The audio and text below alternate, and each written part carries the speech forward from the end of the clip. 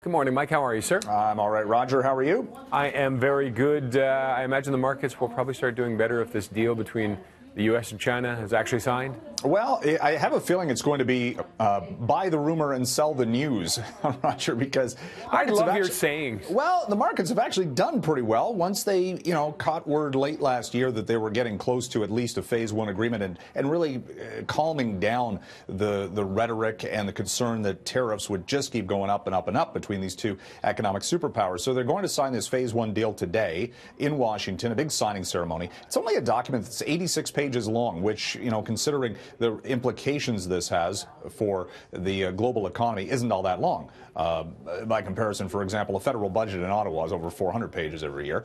Anyway, again, it's a phase one trade deal. Lots more to work on, and a lot of the tariffs are actually not even coming off to start because they want to see if, in fact, China and the U.S. live up to their obligations on intellectual property, the currency markets, other factors involving trade. But at least they've talked. They've got something to sign. It looks good. The optics are positive, and it should be good, like you say, for the markets going forward and indeed the global economy, because that was the big worry, right? Yeah, absolutely. It sounds like one to invest in, maybe, or consider is Beyond Meats.